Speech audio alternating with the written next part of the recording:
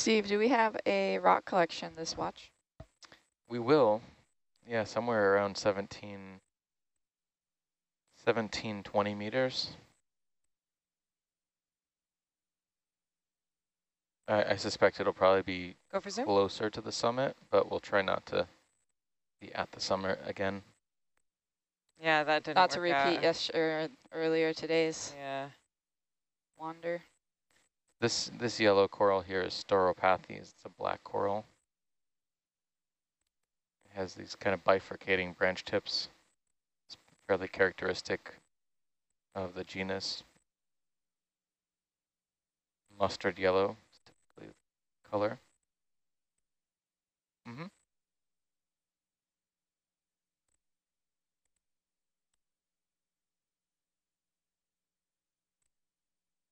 It's an interesting branching coral there. It's all bent over like that.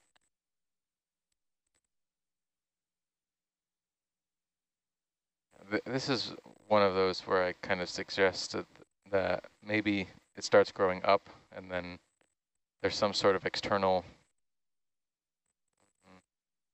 forcing, current or otherwise.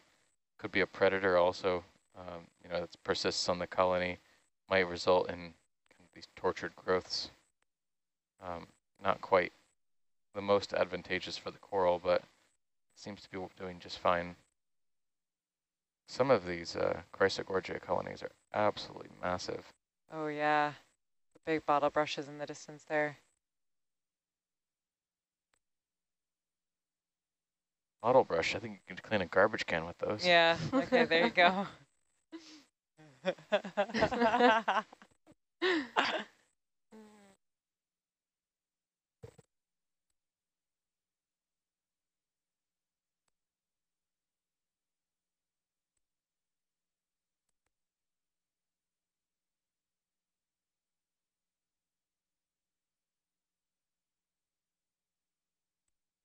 Very nice. Excited to see every time I come and watch what the USBL is doing. It's got a very nice distinctive band, this watch. Oh gosh. Blue and red barcode.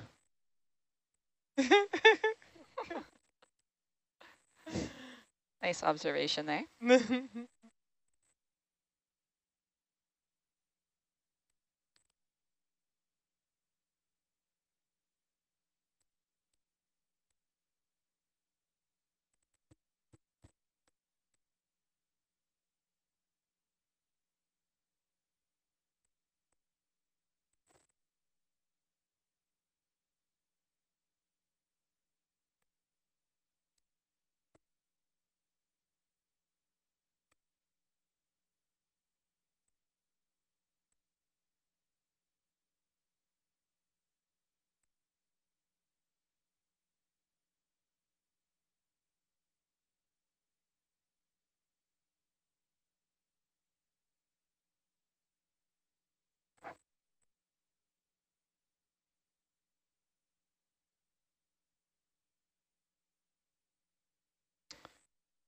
Let me take a look at this black coral that's branching up on top of this boulder.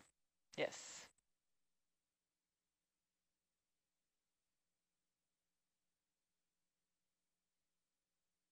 Go for zoom. So that's really pretty. Yeah, one of these larger heteropathes or trissopathes.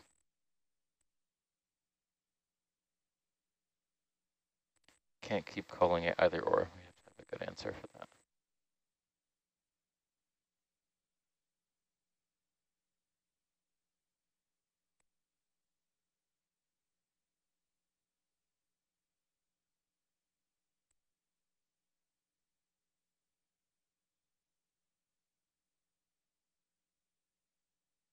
Yeah, I think we're going to call this heteropathes, more similar to heteropathes. Maybe Heteropathes pacifica. Okay. Thank you.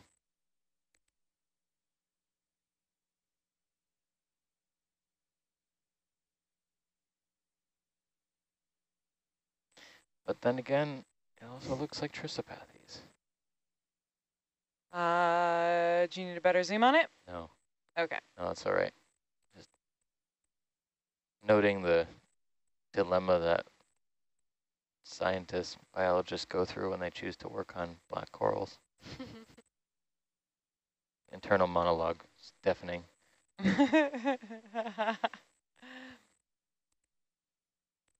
I know it's that way for those of us who work on plexaurids.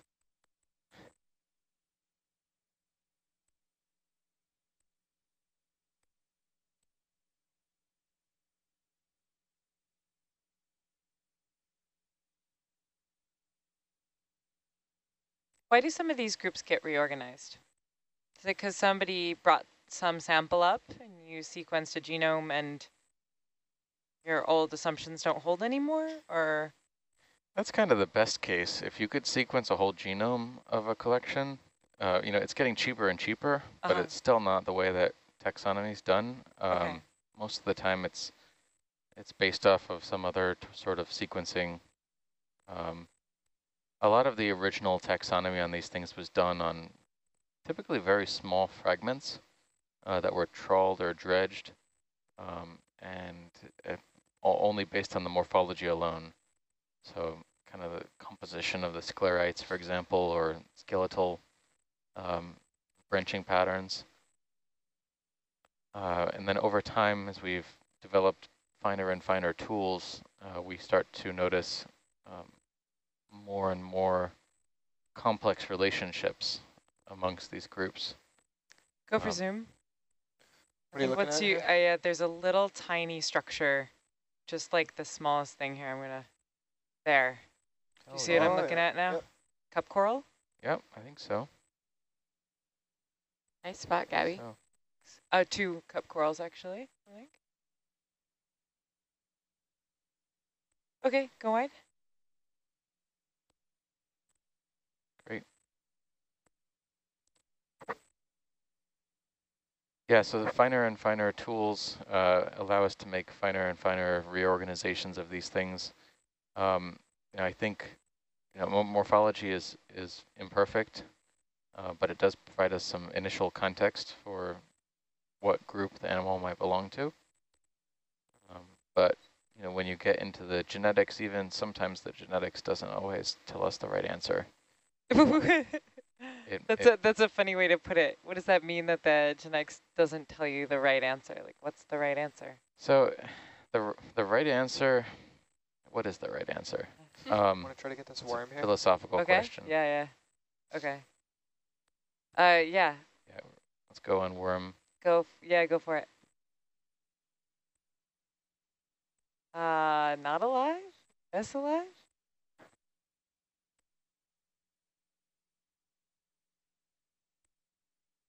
I think it's some sort of polychaete. It's not polychaeting very much. You know what I mean? Like they are very dramatic about being polychaetes. Just chilling. Go wide. Floating there. Oh, maybe he's doing something now. Oh, it's like thruster wash maybe.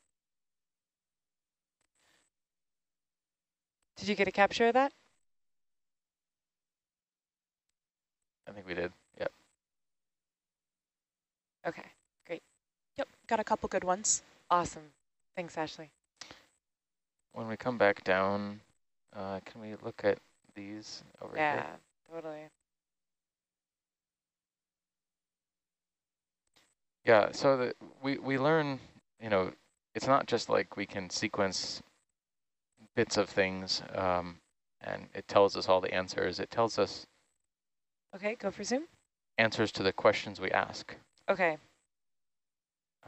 So if we're comparing 2 different gene regions, you know, I think a lot of us who work on taxonomy systematics are, like I mentioned, the best situation is to have a genome. That gives you every little piece of that, organism's DNA. But oftentimes we have the resources only to look at a small subsection of that.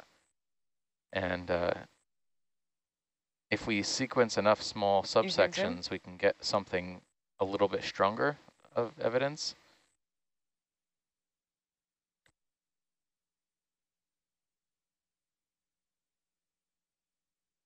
I think it's the same as what we've been seeing. Okay, go wide. Acanthogourgid. But we also learned things. So when we sequence smaller and smaller bits and kind of combine them into like puzzle pieces, right? We find that sometimes corals have very distinct gene orders or rearrangement of their genome over the course of evolutionary history, which doesn't make it a very easy comparison one-to-one, because now you've got insertions and deletions and areas of the genome that aren't directly comparable. So you have to find ways of comparing them. Typically, some genes are very strongly conserved, and those are kind of what we're using, looking at variation amongst the conserved genes that provide us the best information possible about differences in species.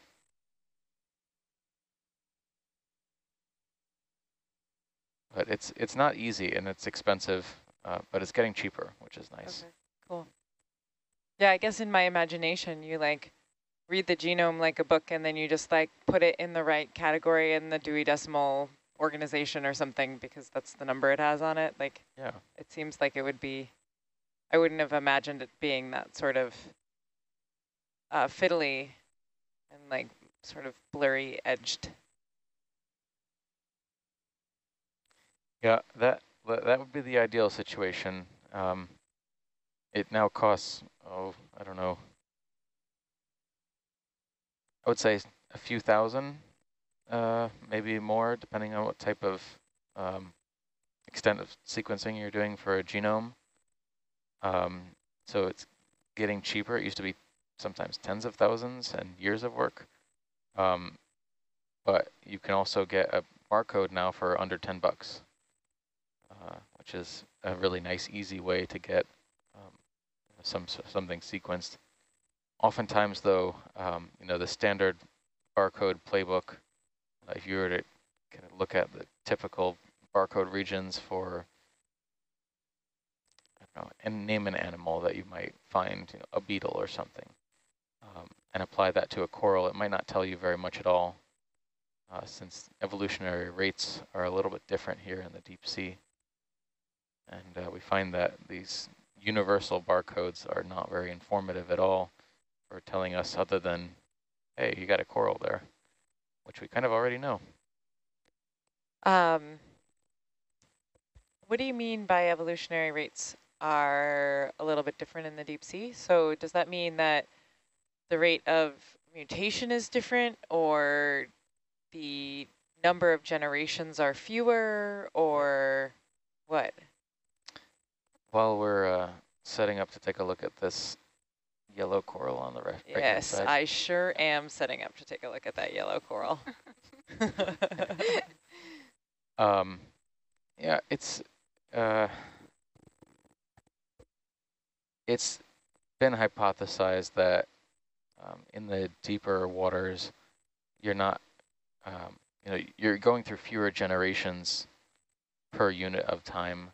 Go for zoom. Obviously, things may not be reproducing on annual cycles. Oh, they're nice. Looks like this one could be maybe an S-clade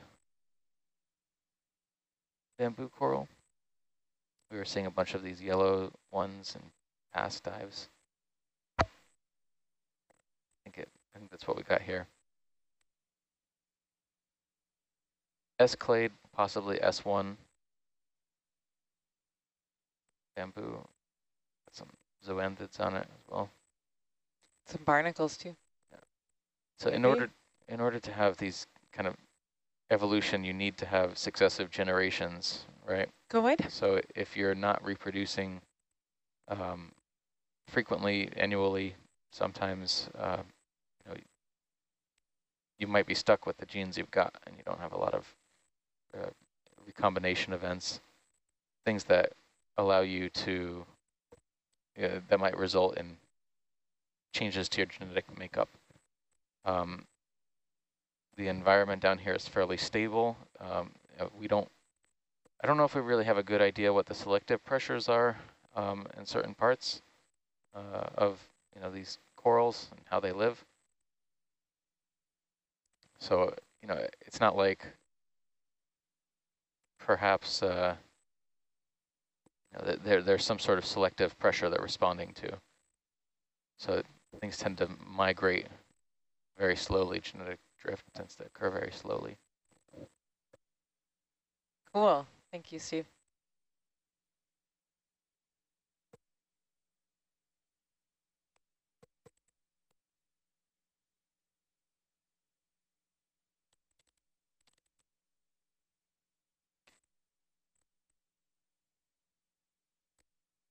Steve, a question from one of our viewers. Are corals haploids or do they have a different ploidy level?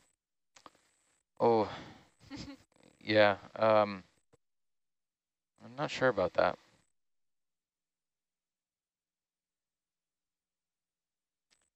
Do a quick search. Take a look at that.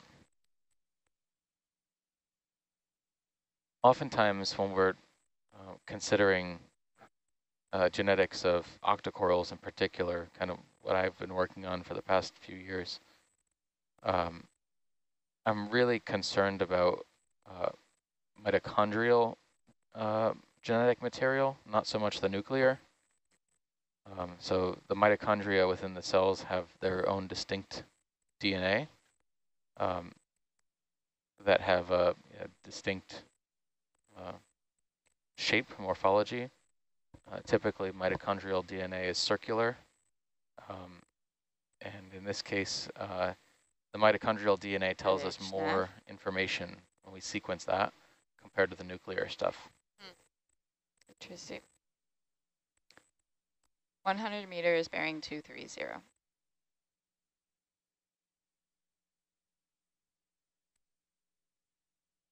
Okay, Roger, changing heading to more east.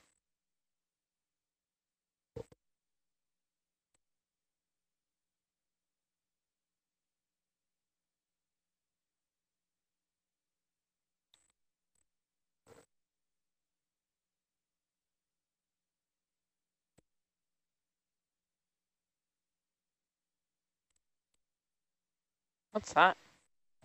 Oh yeah, can we take a zoom on that? Yeah. This might be a second observation of something we collected a bit earlier. Go for zoom. Yeah, this is nice. So this is an octocoral. It's a golden coral, likely in the genus Rhodaniridogorgia. And it's actually very reminiscent of one we sampled. Can I get was it this expedition or the last one? It's all blending together now. I think it was this one. Yes, it was this one. And it tends to have typical Rhodaniridogorgia, very stretched coils that almost resemble kind of a wavy pattern. Could I get the bubble on porch? But it has these branches that then coil off themselves. Okay, go for zoom. Since this has been collected in the past, it's actually undergoing a description as a new species, and the piece that we collected will actually help in that matter. A couple of shrimp here, I think maybe Bathypalmonella, small shrimps, one on the rock, one on the coral.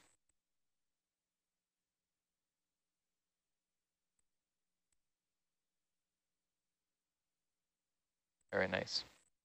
Okay, go wide. So we're making a heading change here, and the move has not been made. Okay. Due to the heading change. Yes.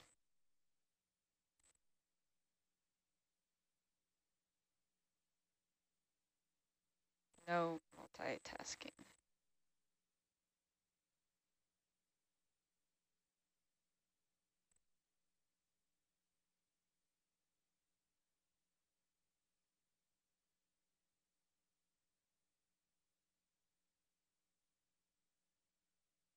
Fish, lower right, There we go. 5 o'clock. I didn't see him. Still on the frame, bottom of frame. Oh, yeah.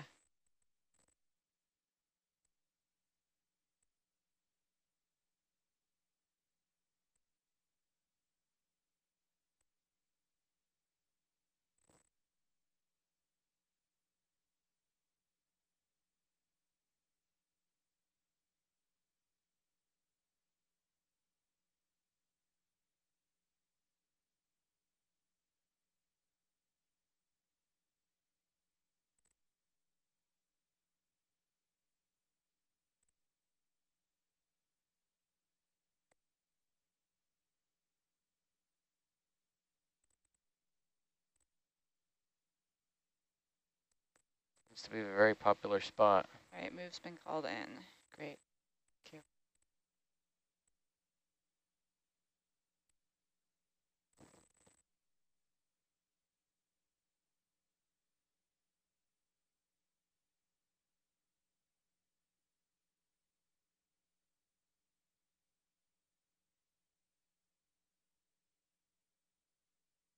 It's one of those crinoids that they sampled right at turnover.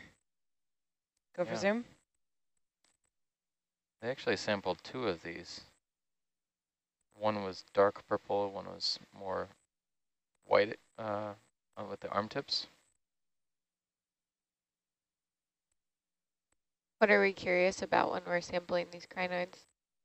I think they were concerned that the different color morphs could be different species, which is a possibility, but you'll never know until you collect them. With the crinoids, often we try our best, but they often come up in various states of decomposition. The arms tend to pop off over time. Oh.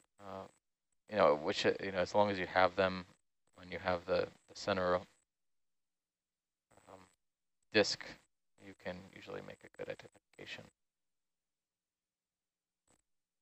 Looks like that Iridogorgia has just been like grazed. Oh yeah. Different. It's kind of strange to see it that way. Loses its firework element a little bit. I think that's Iridogorgia. Go for zoom.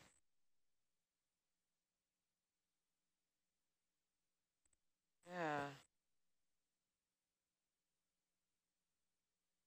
There's a crinoid all wrapped up on it. Some like a little barnacle in there, maybe? Hydroids, I think. Huh. That is interesting. Yeah, the hydroids here on the upper left corner are kind of mimicking what the shape of the coral. Yeah. You know, there are these branches, right, coming out the side. Those are the Iridogorgia branches. But if we migrate up to the upper left, you can kind of see in parts where the hydroids occur, it attaches and then goes off. Attaches. Doing the same thing. Yeah, that's pretty wild. Same thing as, yeah, those are unique hydroid structures. Okay, go wide. You can see why they're called golden corals now. Because on the main axis there, that's, you know, dark bronze, gold color.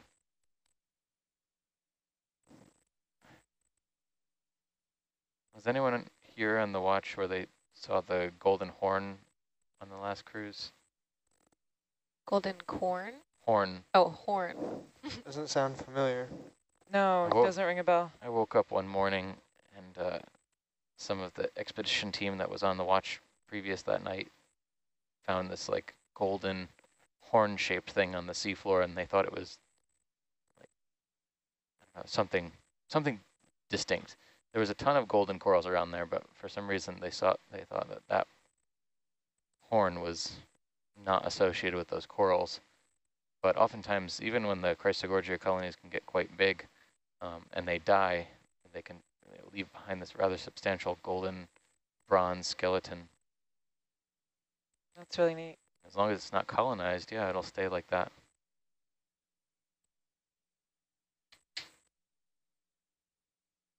What do you mean by horn? Do you mean like an instrument horn? No, I think it was just a broken off piece. It was curiously perched underneath and provided support for like a flytrap anemone. So it almost looked like the flytrap anemone was on top of a golden pedestal or golden spike.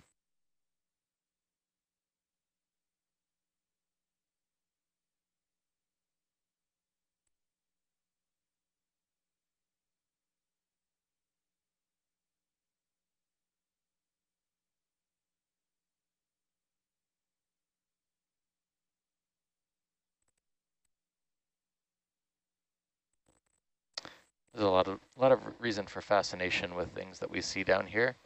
Is some things we just didn't know they can occur, but then there's a lot of things that are kind of mundane that we think are extraordinary, and trying to make sense of them all is exciting.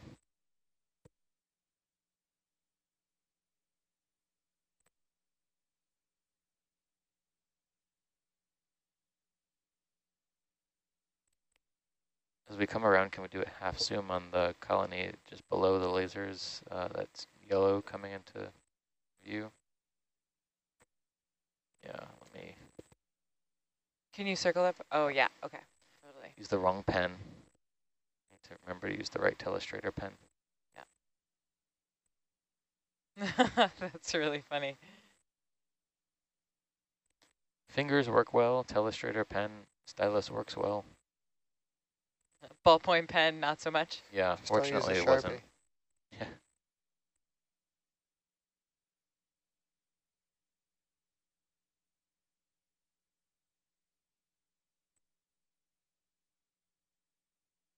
Okay, go for zoom. This is a colony of Paragorgia bubblegum coral. And fortunately, this one actually has a zoantha that kind of gives away its identity. This is likely Paragorgia coralloides. Was described with this very characteristic zoanthid, and tends to, I would describe it almost like a symbiosis, where we typically find the colonies that are being parasitized by this zoanthid, not completely covering the colonies, or some sort of growth, similar growth rates, such that the zoanthid doesn't completely Okay, smother the coral. But sometimes it does.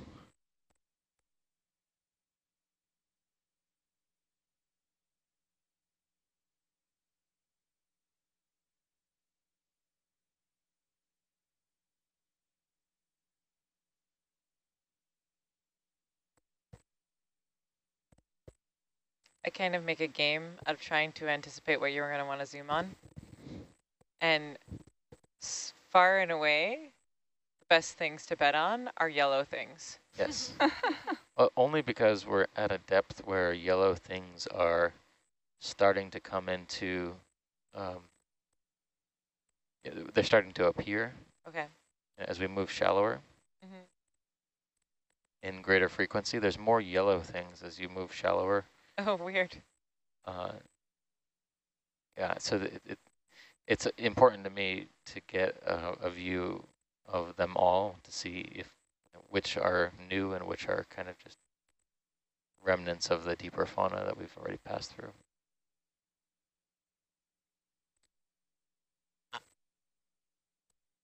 A lot of bathypathes here.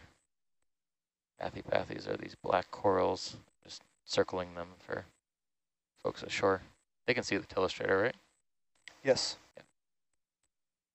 Yeah. Bunch of these,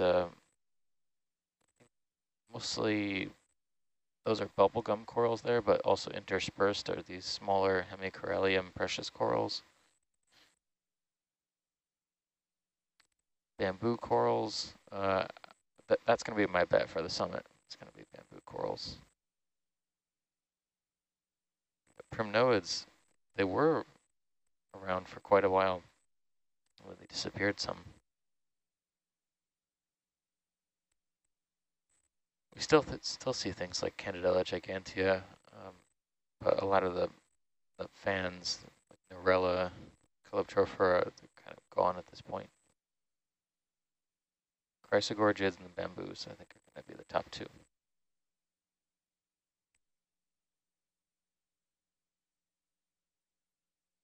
That was a very cool area. Yeah, so many different corals. It's beautiful. And now it's totally empty. Just like that. Completely Yeah. wild.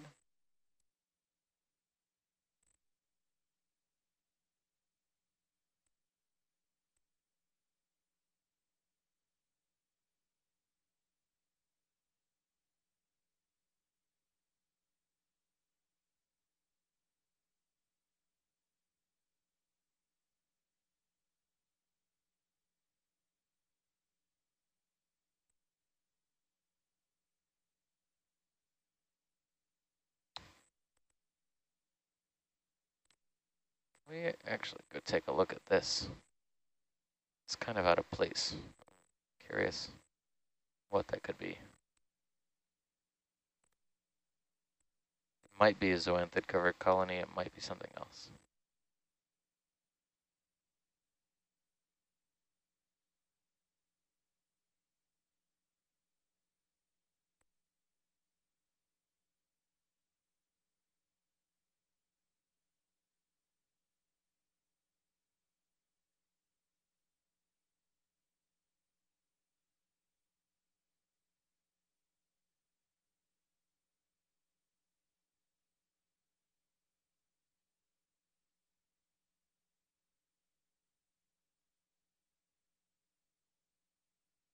I'm trying to build suspense, Steve.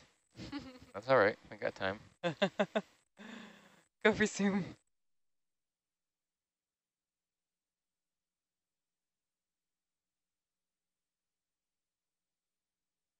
Yeah, this white zoanthid is covering everything. Except there's like one little corner here. Yeah, there's a small halo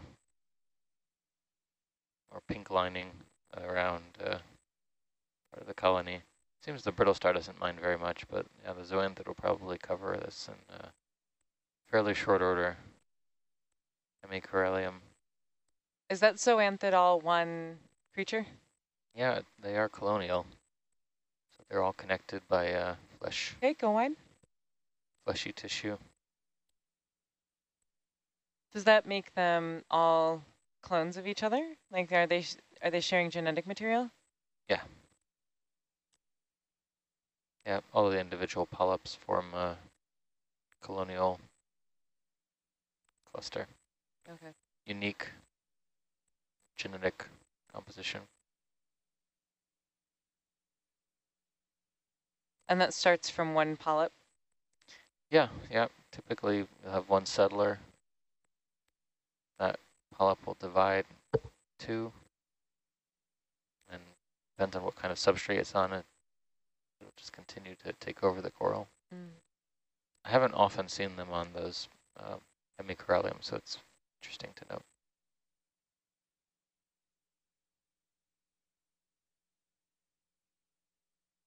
Primnoid colony. I was heralding their demise a little bit earlier, prematurely. So we have a big healthy one right here. Yep. Go for zoom. Another of the same, Yeah. right? Yeah, that one looks like it's probably been completely taken over. Okay, go on.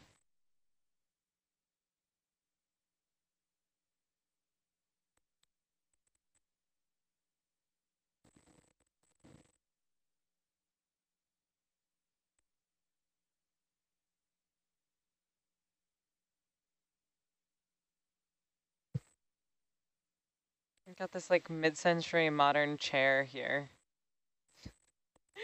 Yes, I'm sure. Sure, this is where the inspiration came from. You know?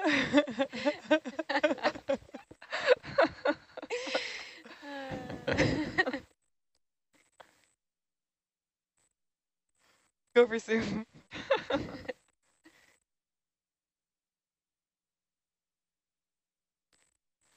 think this might be Bolosoma type of glass sponge. It's a type of euplectellate sponge, but check on that. You can push in.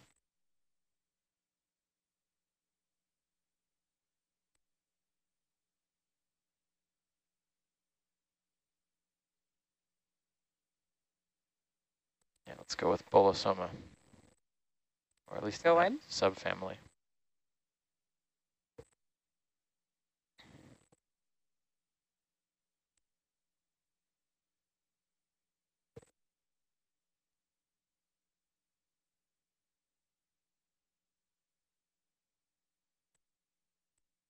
We sampled quite a few of these on the last expedition. They were abundant. And we had our fearless leader, lead scientist Chris Kelly, out with us, able to provide pretty good context in the sponges and then use some of the material, hopefully, and identify them. He gets back to his home lab.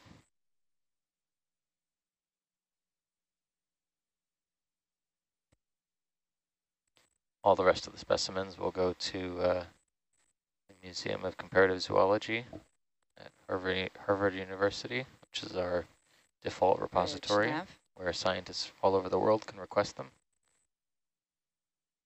Continue the work. Can we keep that move going? 100 meters, 230.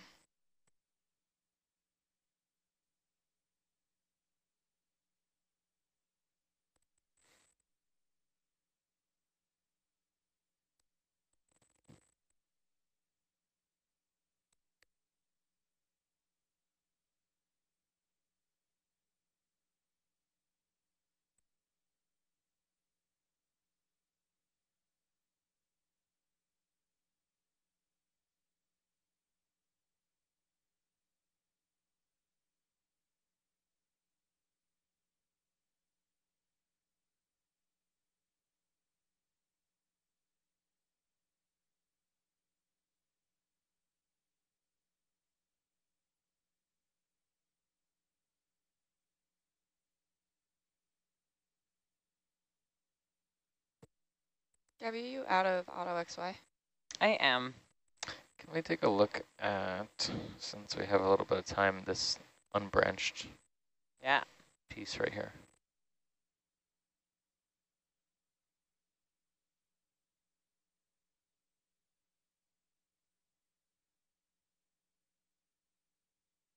Go ahead and zoom.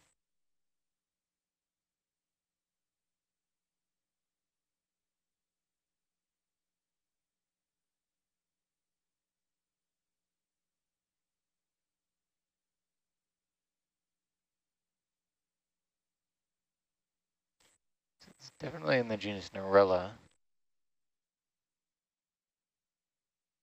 There are only a few truly unbranched Narella species. Can we set up for a collection? Yep. A SNP? Can you stop the ship? Bridge, Nav. It's always It looks like there's two of them. Old ship for sample collection. It's always unclear with these unbranched species if they are If just you want. haven't branched yet or if they're truly unbranched, but getting a sample, even a small SNP, would really be helpful of this.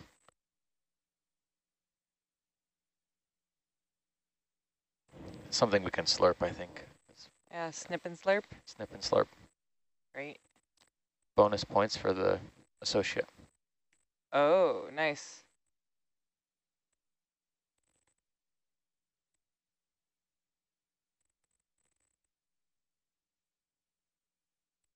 Where do you want, okay, I'll try and get the sample jars to do something, anything.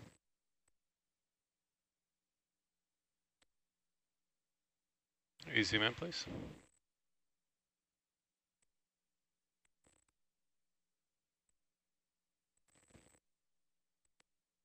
That's plenty there, something like that. A little tighter. That's good.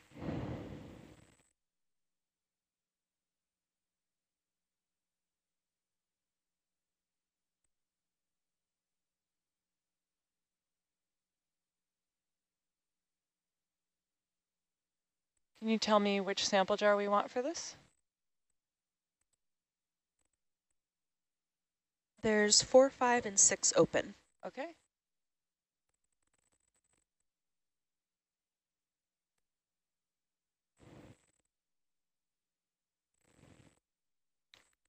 What sample number is this? This will be sample number 70. It will come wide, please. The large size of these polyps should make it fairly easy to identify.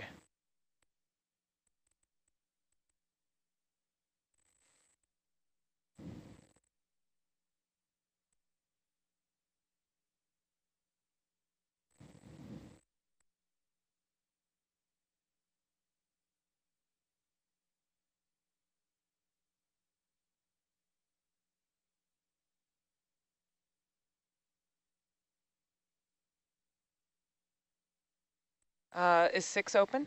Sorry, I forgot what you said. Yeah, 6 is open. Okay, great.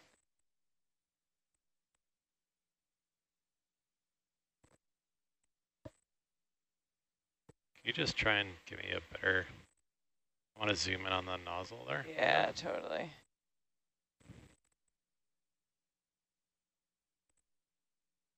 Okay, you have 15%. Okay. There's 25. Not seeing anything moving in there yet. 35. There we go. That should go.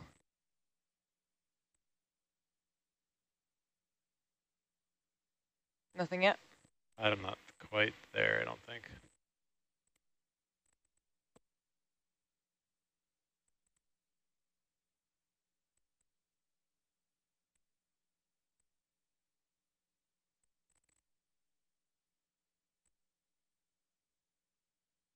It's just a tough spot to get the, Oh, yeah. it's like on a downward angle, right? Yeah, totally. I think it'll go if I let it go. I can always increase. So Where are you at? 45. 45? Yeah. Yeah, let's go like 60. Just to make sure. There's Yeah, 65. we could always slow it down. Okay, I'll try letting go, I guess. Yep. Yep. There you go. Woo!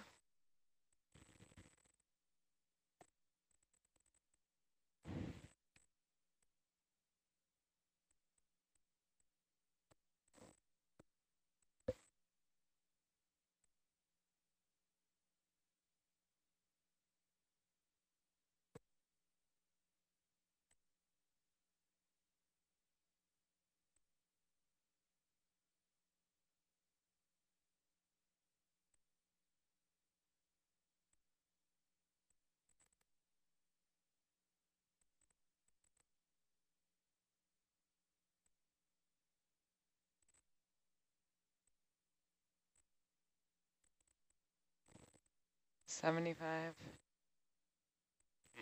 Shown up yet? What's that? Hasn't shown up yet? No, it hasn't. I'm going to do a little catching up here. Okay. Yep. Keep an eye on that. Yep. It's still running. Okay. You can submit it. Okay. Yeah. We'll get it somewhere. Yep.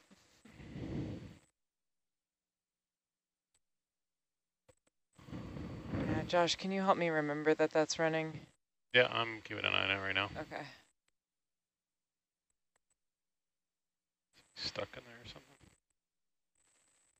And when you get a chance, can I get the porch back on bubble?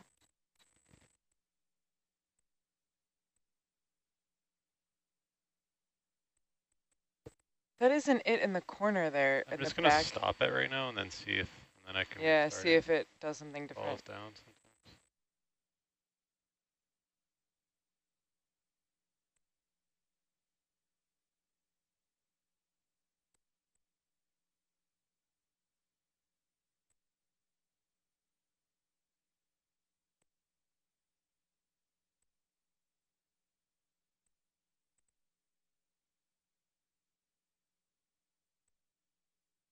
I feel like there's something in that jar. Oh, you could pan up or once you get caught up, you could get a better look with the Zeus. Oh, really? Okay. I did not know I could do that.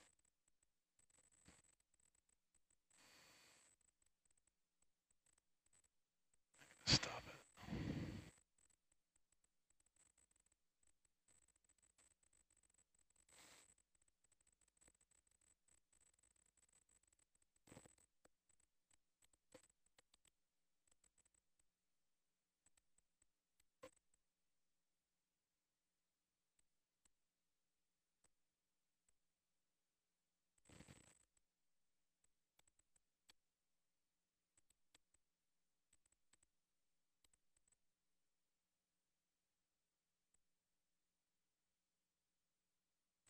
to rack back a bit.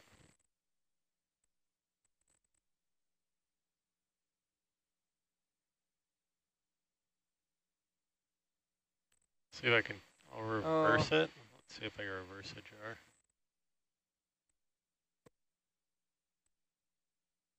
Maybe.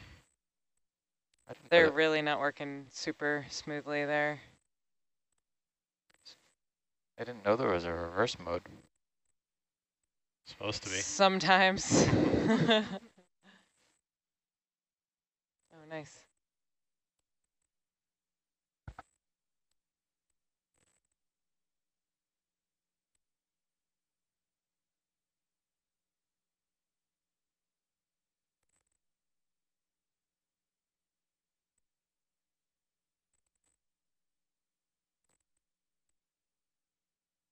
I don't see anything in 6.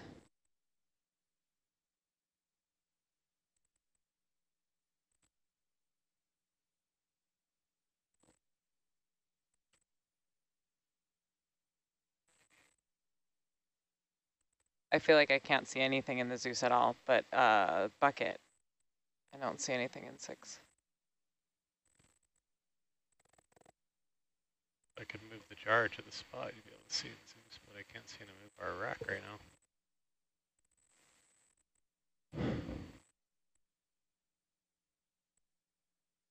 Yeah, nothing in there. It was just a reflection. Looks like. Okay. Is that on our sample spot though?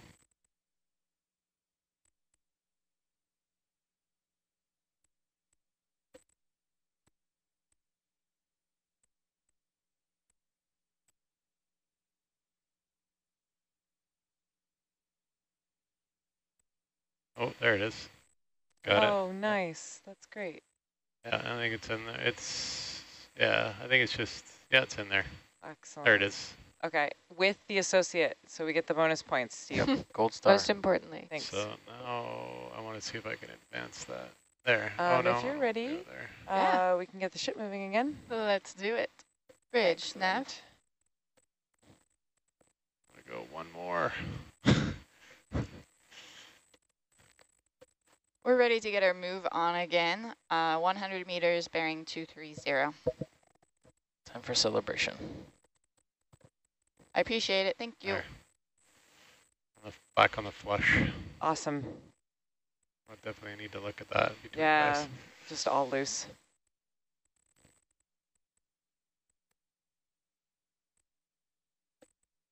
Okay, suction's off. And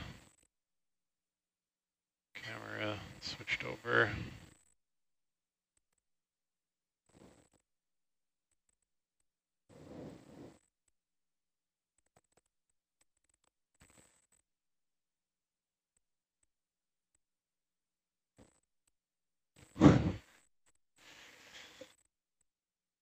Oh, I was hoping that that would be what was going on over there. It's your bonus points, Gabby. The good ones have made their way to the top.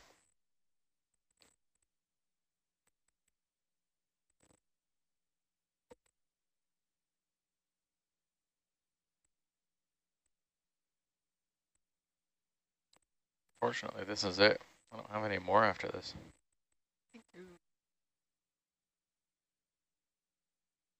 That's not true, actually. I have some more. There are more. Maybe. That lie lasted. Different kinds.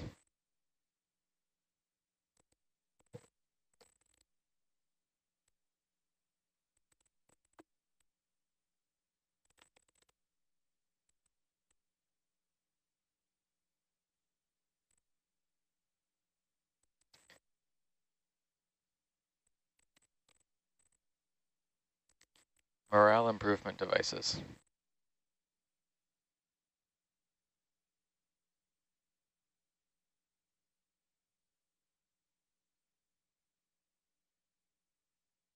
Okay, we have lots of viewers wondering what our mystery snack is since we haven't described it. But we are our watch lead, Steve, has very kindly been sharing 2 different chocolates what is it? Milk chocolate, salted caramel, macadamia nuts. And then there's another macadamia nut that's covered in like a powdery chocolate, but it feels like there's coconut and flavor in that one, right? Coconut, yep. They're delicious. From Costco in Hawaii.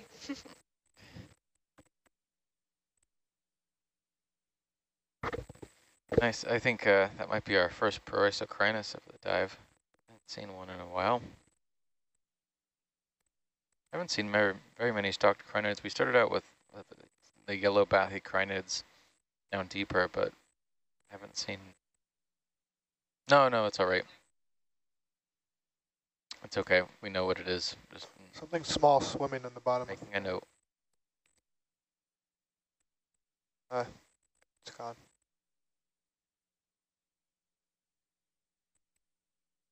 No, I think it was a fish.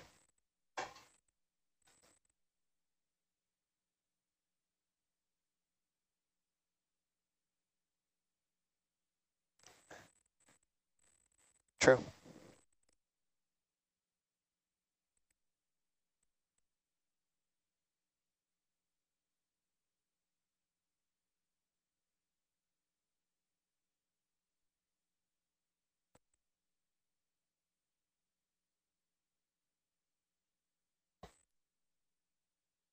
I started out really liking the salted caramel clusters, but now I think I'm more partial to the coconut.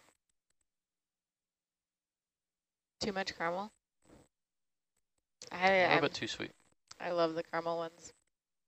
I love them all. I really find the powdered ones to be very challenging, though. They do like want to get away. Yeah, I've had some rollers up here. Oh, don't do that. I'm not going to be able to bring snacks anymore. I know, that's why I'm sticking with the caramel ones. I did lose one yesterday, then found it after my watch. And you threw it in the garbage, right? I did. Floor snacks. I'll find them all when I clean the van at the end of the cruise. Yeah. You hope. There was an instance of some peanut M&Ms from previous years that I think they were still finding years later. What? After Seriously? they had fallen all over the floor. Yeah. It's way back in the day, so not. I don't even want to recently. describe what we found when we took apart the old vans. Okay,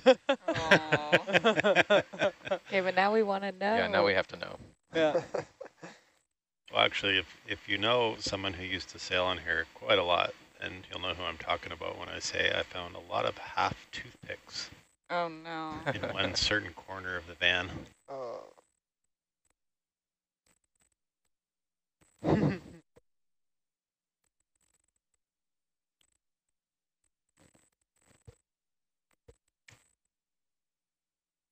Keep the name confidential unless you know what I'm talking about. I actually don't. I think I know. Oh, if Steve knows, I know.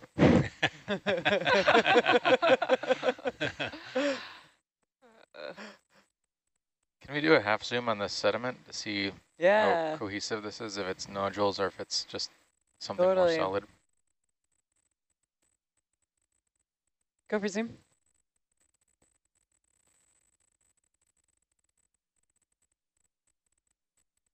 It looks pretty soft to me under there. Yeah, it does. It looks like that very, very powdery manganese nodule, dusty cover.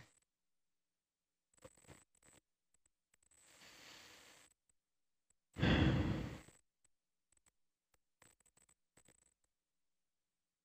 you push in all the way? Full zoom. Oh, rats. There's like a little tiny guy there that I wanted to see.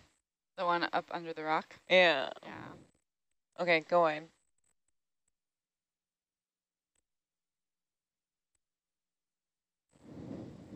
Okay. Onward.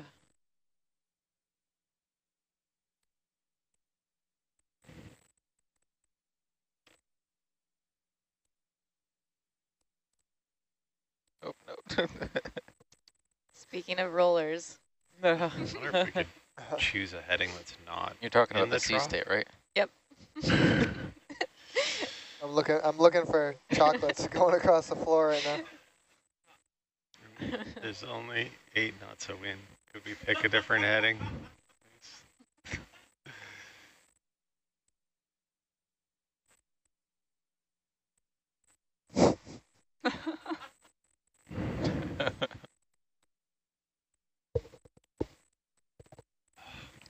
Lonely polyopogon I sponge. have to mute myself.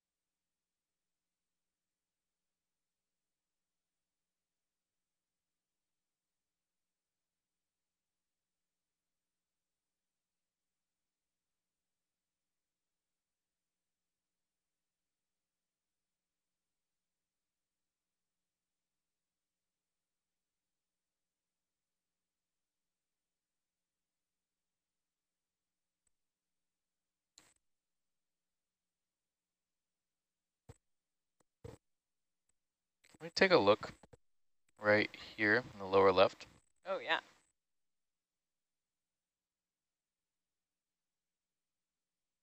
Zoom on the sponge rubble. Okay. Looks like a base of an old polyopogon.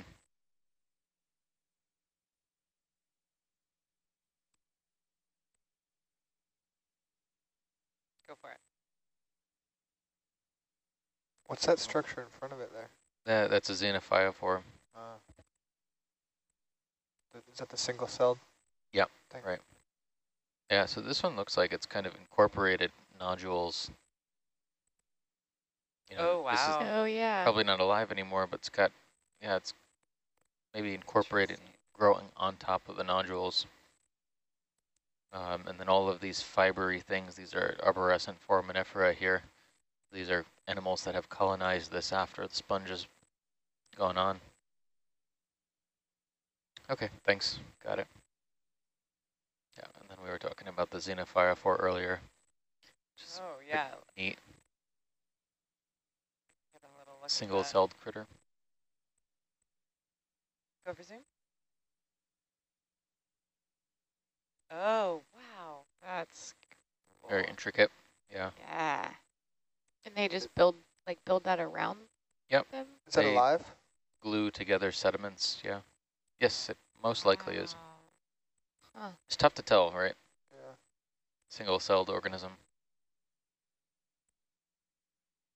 How big is that single cell? About as big as you see there. No It kidding. projects out, yeah. Wow. Go Huh. wide. That is amazing. Yeah. I didn't even see that there. I'm like, are you talking about the brittle star? Yeah, they can get quite large. These are pretty smallish, you know, golf ball sized, but they can get pretty large, the size of a softball or so in certain parts. And they actually represent some really substantial habitat heterogeneity. So, you know, just differences in the structure of the seafloor in areas like the abyssal plain or in areas like where you have soft sediments, not a lot of rock. There's sometimes,